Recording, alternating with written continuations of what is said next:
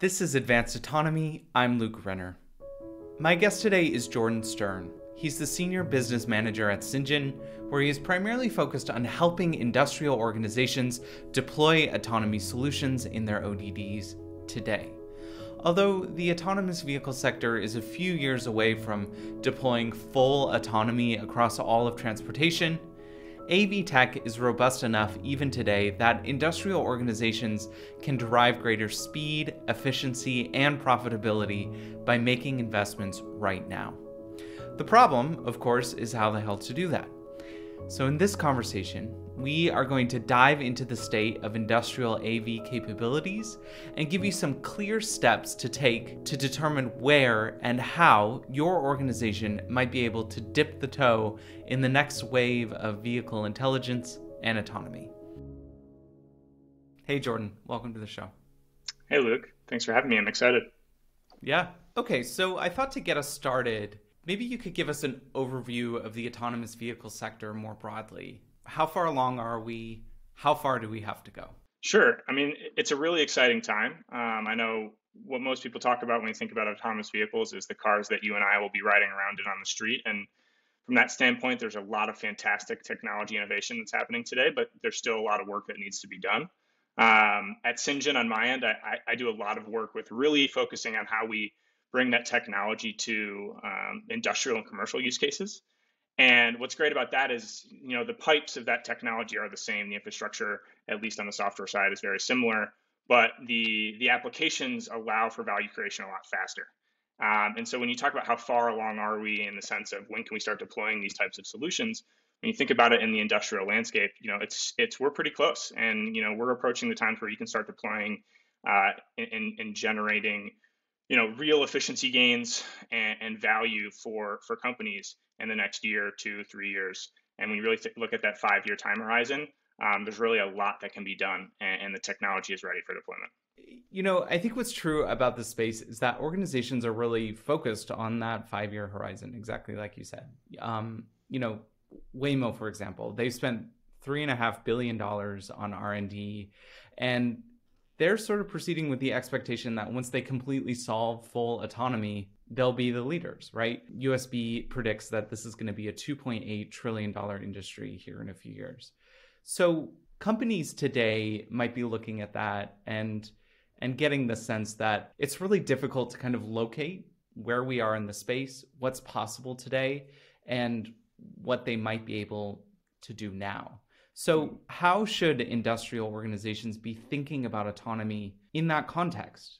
What I usually talk to customers about when I think about how they should approach this problem is, yes, it's great to have that end goal where we talk about autonomous vehicles buzzing around doing everything by themselves and full automation within your facilities. That's great. But let's focus on making sure you get to that goal and you're a successful player in the space when you achieve it. We want to make sure that you're there and in 5, 6, 7 years being a leader in this space and are able to operate in the new industrial world that we live in. And so when I work with them, we start to think about how do I identify value creation in the short term. There's a lot of applications of this technology that are deployable today. There's tasks and problems and projects that can be done on site with iterations of this technology in the next year or 2 years. And so when I think about how I talk to customers and how we work together, it really is about sitting down and saying, let's not think about this as a piece where we're putting in a lot of investment and work to then see an ROI in 6, 7 years. Let's think about this as how do we put in that work and make sure we're generating ROI now as we build on that pathway to that magnificent opportunity that's presented by this technology as the industry goes through its digital change. Yeah, absolutely. So let's talk about some of those benefits that companies can see now. Sure. So I think about this problem in 2 ways. And, one of the ways that I talked about a little bit earlier is how do you generate value now? And the other is how do you make sure the problems that you're solving today are building you towards the future to make sure that you're really understanding how this technology can be deployed. And so there's benefits on both sides of that. So when you look at potential applications of autonomy or automation in your business in the short term, really you have to put them in the framework of how is this advancing me down this journey? And some examples of ways that can be done are with things that you already think about. So if you think about the vehicles that you might have deployed in your facility today and their telemetry and the information that you get from them and the data that you collect on their maintenance and how they're performing, their charging state, all of these things are integral to autonomous systems operating correctly. And if you're able to deploy solutions quickly, you can get that information and data and leverage it in new ways within your business. There's, and that goes for predictive maintenance, that goes for utilization of those vehicles, making sure that's maximized. Another way to think about this is how it actually affects the problems that you're trying to solve in your business right now. And so if you're thinking about, from a manufacturing standpoint, throughput efficiency and transferring materials from one place to another and how that affects the outcomes coming out of your business, or in a distribution center, how you're thinking about how you get boxes off shelves to trucks as fast as possible so they're out and getting delivered to the customers. Those are all things that, autonomy and in the applications that are possible today can help solve and can improve. Another big thing we like to talk about outside of maybe that indoor landscape is, applications in more of an industrial setting outdoors. So if you think about mining or construction, a big concern there is safety. A big, thing to think about for the application of autonomy here is how can we make sure that we make the environment that you're operating in and your customers and your employees are operating in as safe as possible. And so to the extent that, autonomy can help you navigate dangerous situations that your employees encounter every day, or simply make sure that they feel more safe and comfortable in doing their job, that can generate returns for your business in the short term and the long term when you think about insurance costs and just general happiness and safety of your workers. Got it. Yeah, that makes a lot of sense. One of the questions people may have who aren't really working in the space every single day is the differences between what can happen now versus what we expect to be able to offer in 5 years. Now, you touched on some of the things that autonomy can offer today. So maybe you can just kind of bookend that by describing what the space and what the experience of industrial autonomy will look like in 5 years once the sector has really come of age. I could postulate about what the world will look like in 5 years, and I think there's some things that we know will happen. There will be increases in automation and autonomy in the material handling space and in other industrial use cases and outdoor activities if you think about mining and construction. But what's really possible in the next 5 years is going to be driven by the customers that I work with every day. They are the experts in their business, and they are the experts in understanding where real opportunity can be created. And the benefit of working on autonomous solutions now is that the end customer gets to give that input. As a technology provider and as companies grow in this space where they're developing this very complex software, the more that they speak with these end customers and get feedback on what the problems they have that need to be solved today, tomorrow, and the future, the better the products are going to be for those companies. Let's say that there's somebody listening to this podcast. They are totally bought in on the idea that they need to start exploring autonomous use cases and autonomous vehicle deployments for their space today. The question becomes where to begin. I really focus on two things. The first is, where do you have problems in your business today that are associated with error that could be improved? And a way to think about that a little bit deeper is in our context at Cyngn, we are making vehicles run by themselves. And what we notice at a lot of industrial use cases is there's already a lot of automation solutions that have been deployed, but they have vehicles running around everywhere. And before the last couple of years, there wasn't a solution out there to really automate that or make that autonomous. And now there is. And so look at the opportunities where there's error in those spaces in your business that have to do with those vehicles, where you haven't been able to deploy an autonomous solution before or increase efficiency, and really focus on those first, because that's the low-hanging fruit. That's where you can generate value right away. The exciting part is that there's also another side to this, and this is where you really get interesting ideas and where it really helps to talk with the technology providers in the space on how to solve new problems. And that is taking a look at your business and saying, what actually couldn't be done before? So whether there is, an application of an autonomous vehicle that was too unsafe with a human manufacturer before, but now you can take advantage of. The simple thing to do first is to sit down and say, hey, this is what we already have issues with, and these are the problems that can be solved very quickly. But also it's really valuable and a lot of fun to sit down and say, what couldn't we do before? What is this opening up for us? And how can we work with technology companies providing these solutions to make sure we can accomplish those goals as well? All right, so those are some great places where people can identify opportunities for autonomy. So I guess my next question is, when would be a good time to bring in autonomous vehicle experts or sort of begin this journey?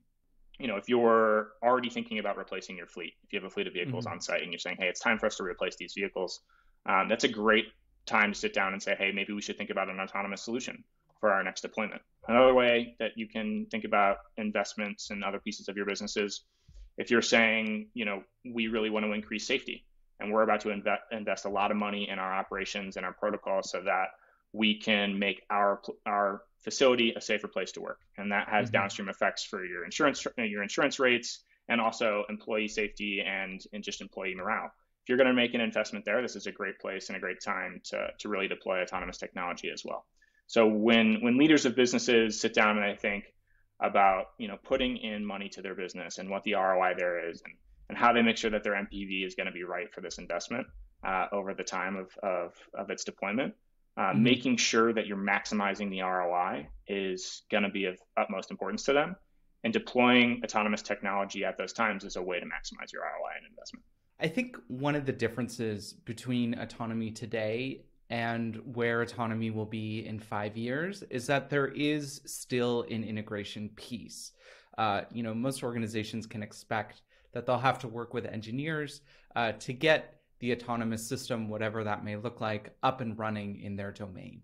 So what can you tell us about that process? How does Cyngn actually bring autonomy to these spaces? We come in, we map the environment that you want to deploy in. We make sure we get the data collected to be successful. And then we go and launch first iterations. And what's unique about what we're able to do is we don't require you to make this large upfront capital investment through the purchase of a vehicle or the restructuring of your facility. We can come in and prove that business case to you by retrofitting the vehicles you own today.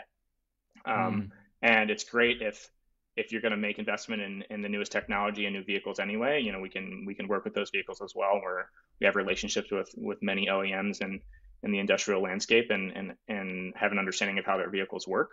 But if you really just want to get this deployed and understand how it works in your business and get that information gathering, that's a possibility as well.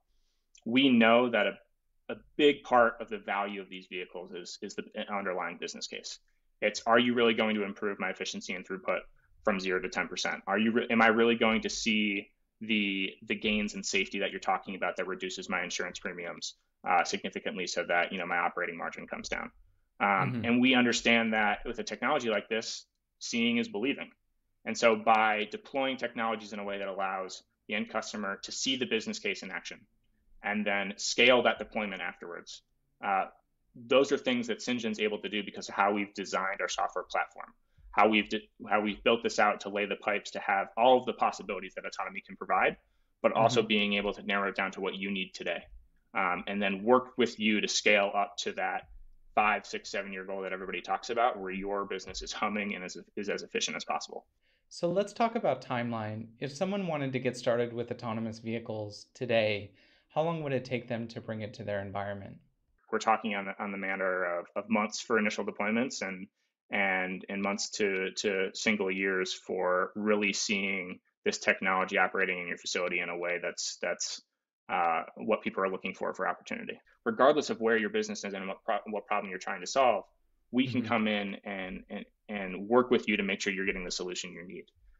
Yeah, so one of the themes of this episode really is that this stuff is available today. We can move forward with it today, and companies should start thinking about it today. So in that spirit, what are some success stories that you can share about companies that have already gone through this process with Cyngn? Yeah, one story that I love to talk about when I get this question is our experience with Loblaw up in Canada. It's a great story to tell because it shows the willingness of companies in this space to really be at the cutting edge, and that's what Loblaw was trying to do. They really wanted to make sure that they were investigating and experiencing what the cutting edge technology and the autonomy space really could do, and that's something that we're always challenging our potential customers to do. But it's also a great example of how Cyngn developed its strategy for approaching these types of businesses. So what we did with Loblaw was they have a large corporate campus, and they had corporate buses that would shuttle passengers around their campus, and we made those people movers, those buses, autonomous, and we were able to kind of move those people around corporate campus in a way that was a fun experience for them, but it was also a demonstration for Loblaw that this technology had the ability to be deployed today. moving people around on an open road in a bus setting is a more complex problem than trying to simply do horizontal material handling in a manufacturing center. Well, I've seen the videos, and the parking lot was like covered in snow. Like Exactly. It was a really treacherous environment for sure. Exactly. And so the low blow deployment is a great example of saying, even if your task is more complex, there is a pathway to success and autonomy. And even if you are starting at a more simple task or in an environment that's not as complex, the technology itself is capable of doing so much more. And that's why the low blow example, when I talk about it, is a great way to show companies that, you don't have to start in this complex space. You don't have to do this. But look, the technology can do a very complex thing. It can manage weather patterns changing. It can manage, the ground being wet, snow being piled up everywhere. We're moving people. There's cars pulling out of parking spots. Those are complex environments. And if the technology can be successful in that setting, it can 100% be successful in a simpler one. So for anyone listening, if they're interested in beginning their autonomy journey, what should they do? Yeah, I mean, first and foremost, start thinking about those questions that I was talking about before. Look at your business, see where that opportunity exists and where you think you can capitalize and start generating ROI now for your investment. And once you kind of have a grasp of what you're thinking about there, reach out to us here at Cyngn. We're always willing to talk to new customers and really understand the intricacies of their business so that we can help them on this journey. And the best way to do that is just hit us up on our website. You can go to cyngn.com/services, send us a note, and we'll reach out really quickly and make sure that we get connected. Cool. Well, that sounds awesome. All right, Jordan, I appreciate your time. Thanks for coming on the show. Thanks, Luke. Thanks for having me.